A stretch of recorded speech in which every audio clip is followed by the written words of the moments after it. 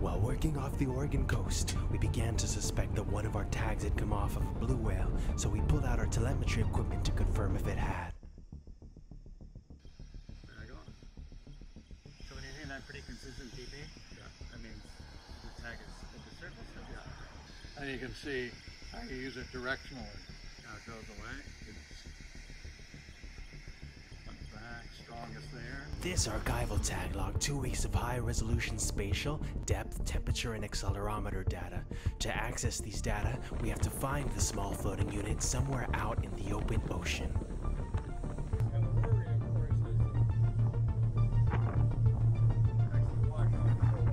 Not to mention the signal reflecting off of the cliffside, forcing us to listen closely for the real ping off beyond the horizon.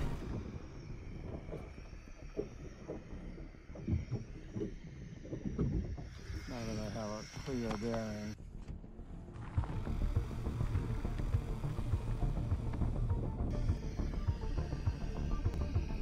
That's the real signal there.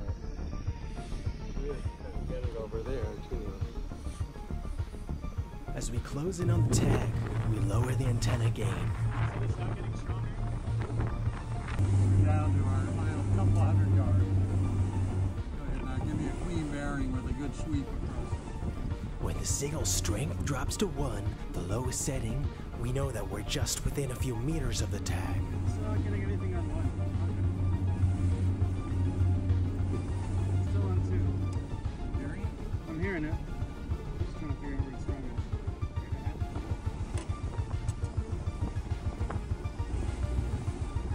Are you on 1 bar? Yep. Okay. A bit stronger to the right. See it? Yep. See it.